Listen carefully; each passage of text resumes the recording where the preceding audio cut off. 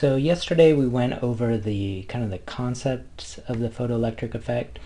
Today we're going to go over more the kind of the physical apparatus, how the measurements are made. So let's go ahead and draw this out. So you're going to have two plates, metal plates. This is going to be the actual photoelectric surface that we're going to be sending photons onto. Okay, so for example, maybe we send some red light onto the surface. And what we're going to do actually is we're going to hook this up to a battery or some kind of voltage source, and we're actually going to make this negative on this side and positive on the other side. We're going to have an ammeter in here to measure current, and actually I guess we could put a voltage source across this. So this is essentially what our setup is going to look like. Now let's imagine that we first start with 0 volts here. Let's say we send in some light. Actually, let's say we send in some red and nothing happens. In other words, we have no current measured here whatsoever. Well, what that would tell us is that nothing has been ejected at all. There's no ejection of electrons. So remember, one of the findings of the photoelectric effect is there needs to be a minimum energy before ejection occurs. And if we have minimum energy, we also would have a minimum frequency.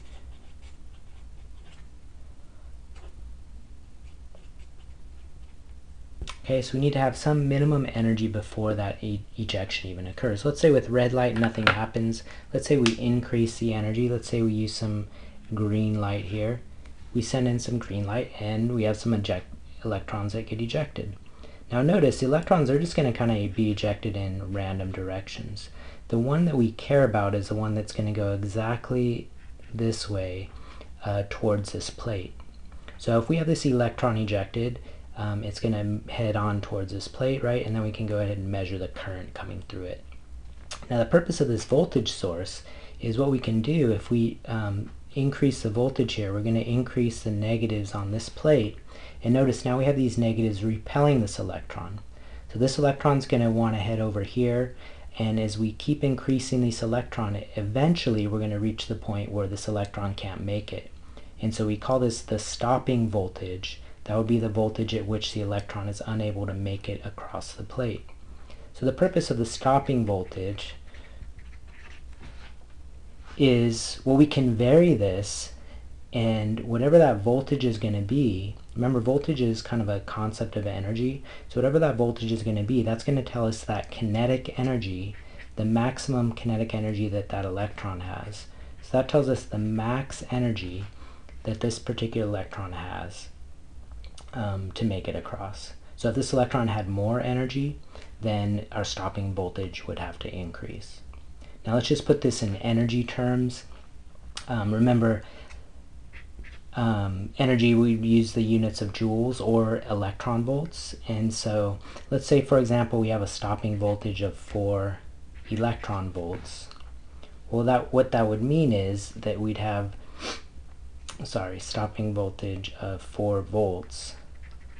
What that would mean is that the kinetic energy would have, one electron would be, well, 1 electron times 4 volts, or 4 electron volts. So in other words, the max kinetic energy of the ejected electron would be equal to the stopping voltage in electron volts. Okay, hopefully that makes sense, or hopefully you got that. So number 2, what we would do is we would therefore increase the frequency. So let's say instead of green, let's say we sent in some blue. So this is going to be a higher frequency, therefore a higher energy, and then it's going to eject these electrons. Again, we're going to look for the ones that are coming straight across like this. So that electron moving across, the stopping voltage is going to have to go up. Before we can stop it from moving, we're going to have to increase that because it has more kinetic energy. And again, this is just conservation of energy. This comes in with more energy, that's going to be ejected with more energy as well.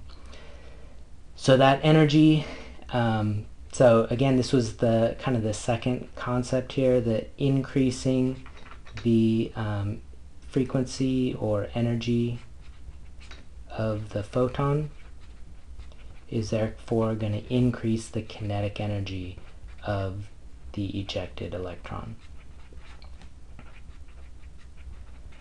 Now, as it turns out, we can make a nice graph of this. And our graph, let's see, on this side we could put frequency.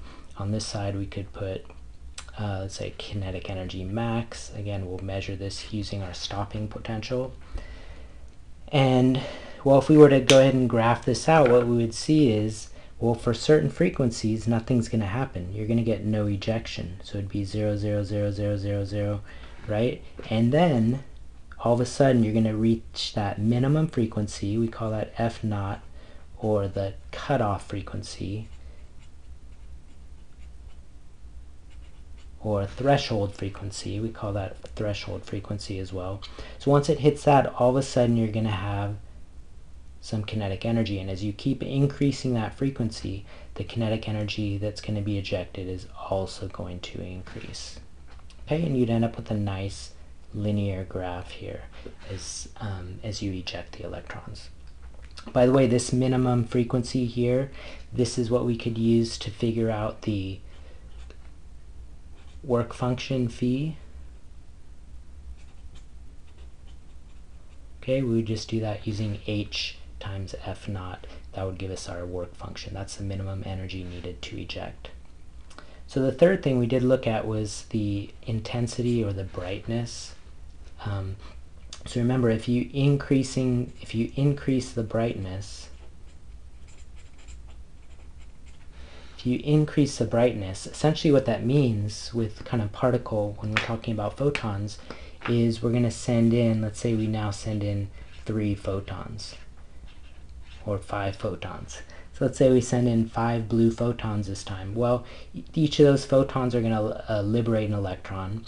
Now let's never mind the fact that they'll go in different directions. Let's say all 5 of them happen to go this way. Well, we are now going to have more electrons being ejected, right? And so the energy of those would be the same. The stopping voltage would be exactly the same, but you'd have more electrons flowing through the circuit. Now, how would we measure that? Well, we'd use our ammeter. So the purpose of that ammeter is to go ahead and measure the current. Remember, current is charge over time, and so if we have more electrons going through, our current's going to increase, and that's how we would measure that. So remember, increasing brightness, what that's going to essentially do is increase the number of electrons,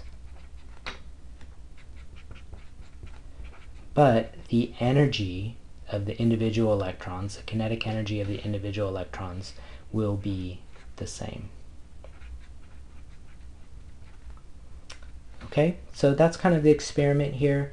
One last question, by the way, is that this slope has a physical meaning. And actually, I'm just going to leave this as a question for you. Can you figure out what is the meaning of that slope? What's the physical meaning of that slope? All right.